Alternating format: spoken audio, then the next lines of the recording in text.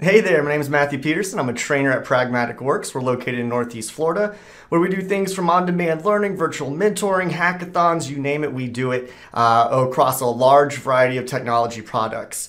In this week's video, what I want to do is focus on Power BI using a DAX measurement to accomplish the task of if you want to do some kind of rolling aggregate of your values, whether you want maybe over the last 7 days, you want to know what was the average amount of policy claims that have come in for your business, or what was the total sum for the last 7 days of customer complaints that you've been dealing with, whatever the case might be.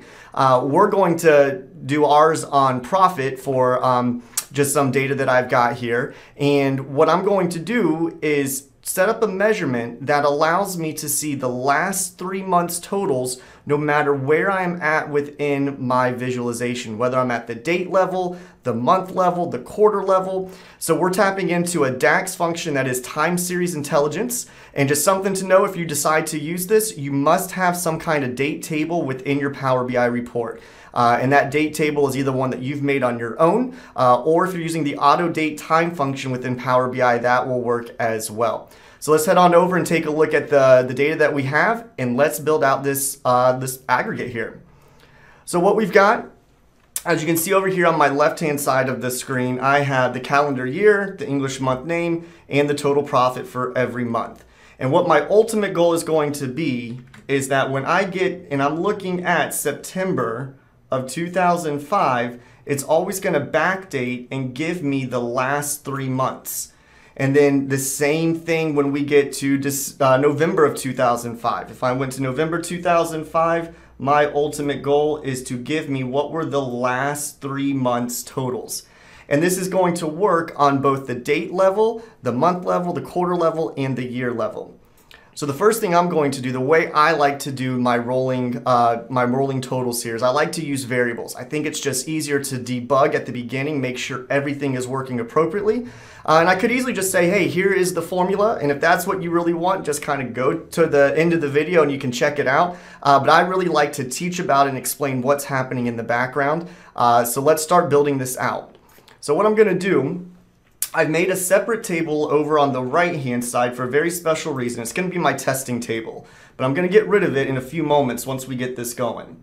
So I'm going to make a new measure. So I've just right-clicked. And again, when you make measures, they can be on any table that you want. So if you're new to Power BI, where you put a measure is not going to affect the values that you are getting returned.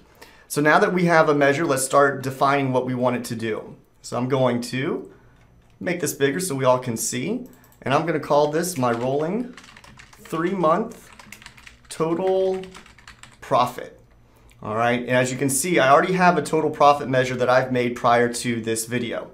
So I'm going to hit Shift Enter to go down. So whenever you hit Shift Enter in DAX, it takes you to a new line. And I'm going to declare a variable. And the way we declare variables, we just do VAR and then space it. And then I'm going to give it a name. And I'm going to call this my start day. Because what I need to do is I need to tell Power BI when to start doing this calculation. So if I'm doing a rolling 3 months, wherever I'm currently at, I want it to go back 3 months in time. So that's why I'm calling a start day. The next thing we'll need after this is the end day. And then finally, we tell it what to do with those dates. And what we're going to do is get the total profit. So as we can take a look, I now put an equal sign here. And now we start putting it in. So I'm going to use the very first time intelligence function that we need, which is date add. And date add, as you can see, it will move the given set of dates by a specific interval. So the first thing we have to do is give it the dates. So my dates are in the date table in the date column. Now I put in how many intervals I want to go backwards. So I'm going to go back 3. Then a comma, and I'm going to do this in terms of months. But you can see what this calculation I'm about to make, you're going to have so much freedom and control over it if you want to do it the last 2 years worth, or the last 4 quarters. I'm just keeping this in terms of doing the last 3 months. So once we have that set, as like I mentioned, I like to test these things out. Oh, and there's an extra comma there. All right, so, and nope, I forgot to get the month. There it is. All right, so now whenever you declare variables in a DAX function, in order to return, or in order to execute something that's going to be displayed in your visualization, you have to go and write in return. And so I want to return the start day. Let's make sure the start day is even doing its job. So now that I have this, I'm going to hit enter. We're not getting any errors. That's always good news. And let's bring in rolling 3 months onto this visualization. So I'm just going to drag it onto the table, and we're going to see that we have a problem. And this is always good when troubleshooting. It says you have a table of multiple values was supplied where only a single value was expected. And here's the reason why. It's all because of the function I used, which is called date add. And what date add does is it's going to move me back 3 months, but it doesn't provide a single date. It's going to provide a column of dates. You might be saying, why in the world would it even do that? Well, it's all because of the different times we're going to be at within a visualization. We might be at the quarter level, the year level, the individual date. So it's going to take us, our current selection, take us back 3 months and give us a set of dates there. So what do we want to do with that? Well, now that it has a set of dates, so let's say we were in April and we say go back 3 months. Well, it's going to give us all of the dates for January, every single one of them. We want to get the last date of January. So we're going to put in front of date add the next piece to the puzzle, which is the last date of the dates that were returned. So we're going to take the function, we're going to put in last date, and then the dates are what are being returned from the date add function. So I'm going to close this off with the parentheses. We'll hit enter, and now we should start seeing some good news here. We're returning dates.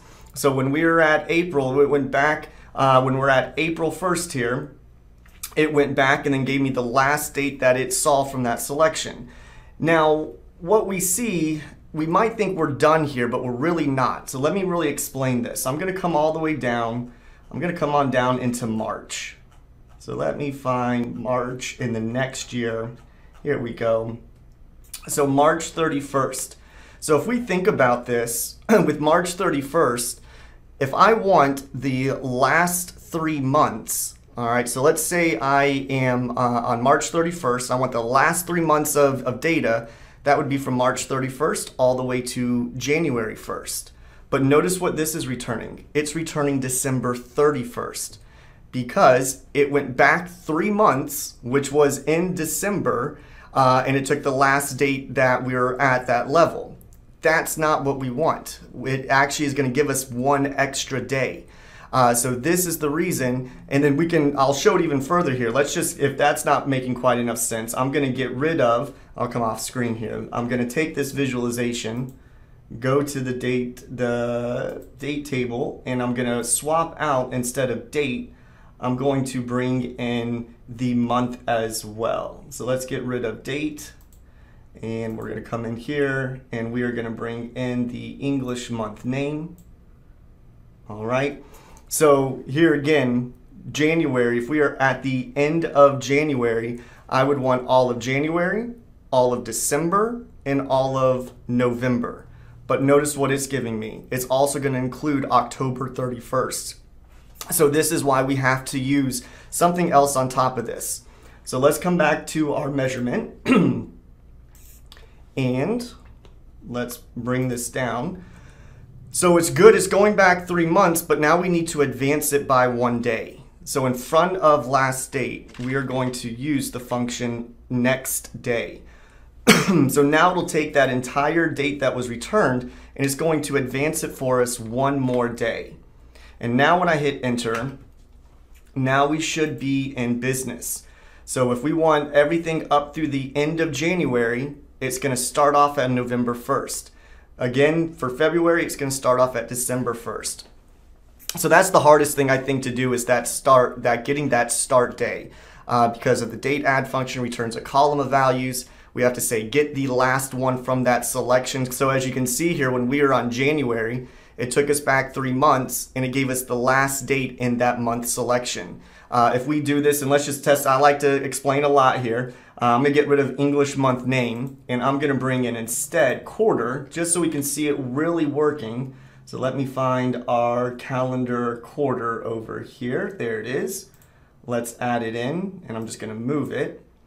So we can see for the calendar quarter of 1, that's for all of quarter 1, January, February, March. The start date is now January 1st because it knows the Power BI, the data time intelligence that it has, it knows what the quarters are of our calendar year.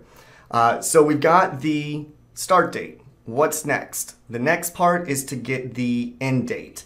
So I'm going to come back up to the top here and let's add some more code. And the end date is way easier. So I'm going to declare another variable and I'm going to call this my end day. And so it's going to equal. Now this one's the nice part. We don't have to worry about going back or going forward. We're just simply saying use where we are at, which seems pretty obvious. So if I'm at January 2nd, that should be the very last value that you're adding up for me. However, what if we're at the month level? Well, if we're at the month level, we have to tell Power BI what date to use within our month. Or if we're at the quarter level, what date to use when you're in quarter 2 or quarter 3. This is here again where we're going to go into that last date function. So I'm going to say wherever I'm at, I want you to return the last non-blank date of my current filter context within the visualization.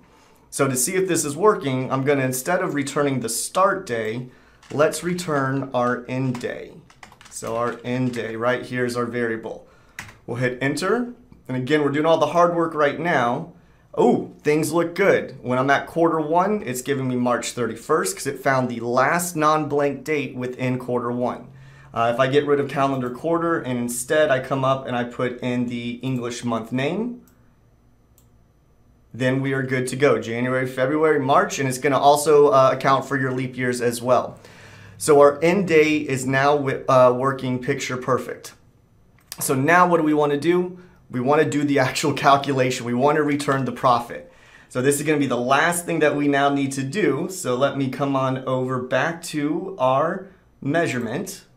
And instead of returning the start day and end day, we're going to be using those in our measurement. Now it's time to get the profit. And if we think about it, if you have any DAX experience and know what filter context is, when we just put in the profit in that far left-hand visual that I started with, notice that the profit was always being filtered down by that exact year and that exact month.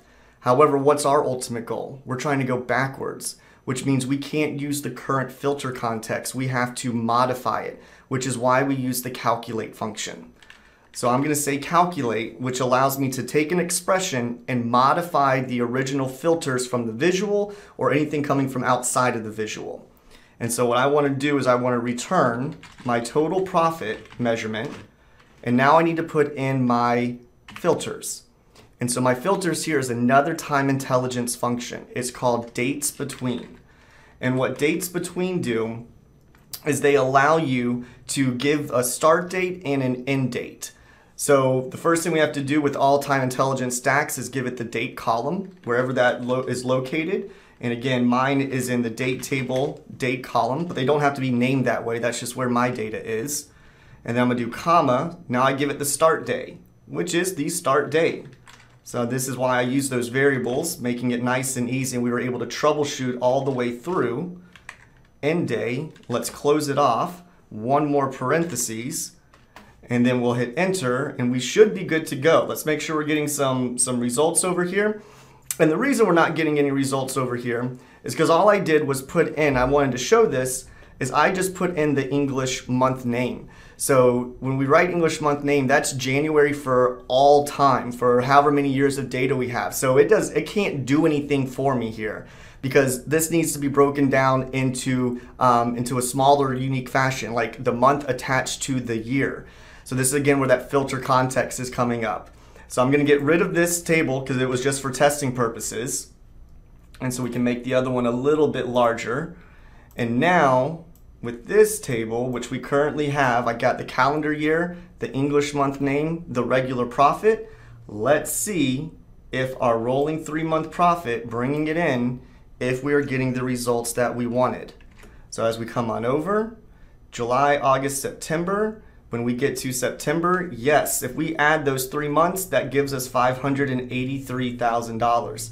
And notice for July and August, July just gives me, there isn't anything prior to July, so it's just going to give the values up until that point. When we get to August, it's going to take July's and August and add them together. And then again, when we get to October, now what's going to happen is it's going to take August, September, and October and spit the results out right here. And it doesn't, like I said, just work at the month, even though I know we called it the rolling 3-month total. This will work on a smaller granularity as well, as long as we can have 3 unique months within it. So I'm going to get rid of English month name at this point, and let's bring in the quarter instead. So in our date table, let me come on up and bring in the quarter. All right, and now we can see, when we come on over here and zoom, we're getting the exact answers that the total profit is for the quarters, because the rolling 3 months would be all 3 of those quarters built in. And if we wanted to go even further, I could bring in the dates, and we could see, we could add up all 90 or 89 or however many days were within that last 3-month time span of our individual dates, but don't want to validate that here. So hopefully that made sense. I'm going to put that formula up here one more time, and just so you know, once you have this, you can modify it. So if you didn't want to be the last 3 months, but you want it to be the last 2 months, I just simply come in here, instead of -3, I put in a -2 months. And it's as simple as that. So hopefully this was beneficial and helpful to you. Hopefully you understand the DAX and why we used it and how it works. But if you just simply came to the end of the video to get that formula, that's completely cool too. Please like, subscribe below. Let us know what you want to see more about. And I hope to see you in another video.